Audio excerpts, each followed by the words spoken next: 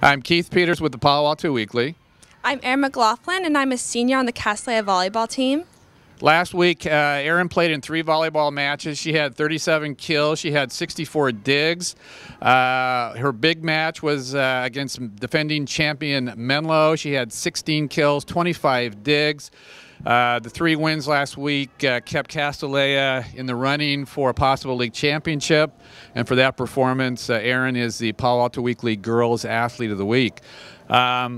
Something different this year. Castilleja began this season as the defending state Division V champion. No Castilleja team has ever done that before. So you began the season as defending state champs. Was that a lot of pressure going to every match that you had to sort of live up to that state championship that you won last year? I don't think it's that much pressure, because every year at Castilleja that I've been here for the volleyball team, it's always been a new team every year. So we kind of go in with our own goals, and we're not really thinking too much on the past year, even though that was great and it definitely fires us up and we want to do it again.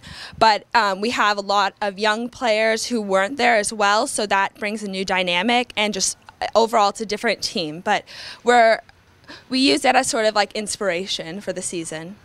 Speaking of the season, Castilleja historically has gotten off to slow starts. Last season, on the way to winning a state championship, they were 1-9 in the West Bay Athletic League Foothill Division. Overcame that. They went into CCS with a losing record. They finished the season 19-17, even with the state championship. This season, you're off to a much better start. Any reason for that?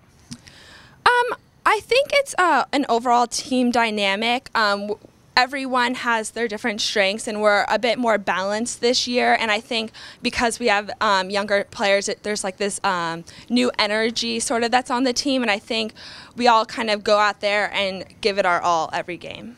This season, you have, again, everybody's a year older. You've got Hannah Bolin, who's a sophomore this year. She's 6'1". You've got Laura Rose. She's a junior. She's 6'1". Again, just the experience being a year older is helping? Yeah, definitely. I think always you improve over a year. You just become more, you become smarter on the court. So everyone from last year has really been stepping it up. Opening this week, Castilleja is 13-9 overall. They're 4-2 in league. What's the outlook for the rest of the season? I think we're taking it one game at a time. So I think it looks very good. Our record's way better than it was last year. So I think we can only go up, and I don't think we've even hit our peak yet. So I'm expecting to hit our peak at just the right time. Which would be CCS and hopefully NorCal, and maybe a return to the state championship. Yeah, that's the plan. Well, good luck the rest of the way. Congratulations. Thank you.